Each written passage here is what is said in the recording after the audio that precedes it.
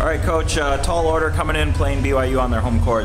Opening thoughts on the game? I thought our kids really competed tonight. They really tried to execute our game plan. We just knew we were going to have to get them into a half-court game if we wanted a chance to win.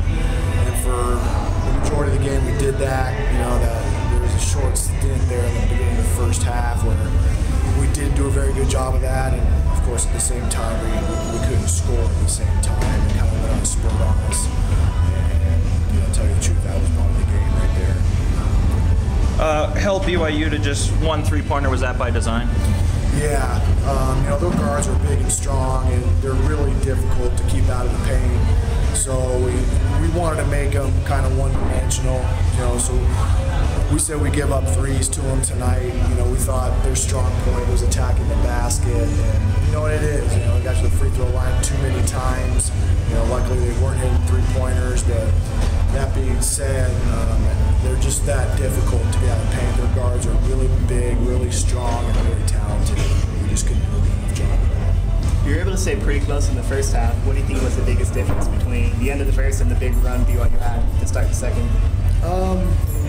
Just that. It was a run. They're good. They're scoring 100 points a game, and they've played three top-quality teams. Weber State was picked to win their conference, and Stanford on the road, and scored in the hundreds against those guys too.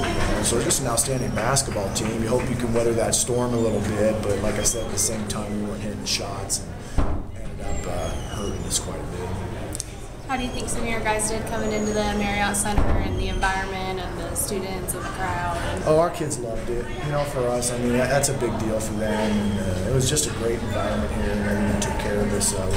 We really enjoyed it. I thought our kids responded. I thought we would. We have an older group. We don't have a lot of seniors, but we have a lot of kids that play a lot of college basketball. And it's a confident group, so I knew they'd be wanting to come in here, and they were. Vermeer went off tonight. Is that something you usually expect from him?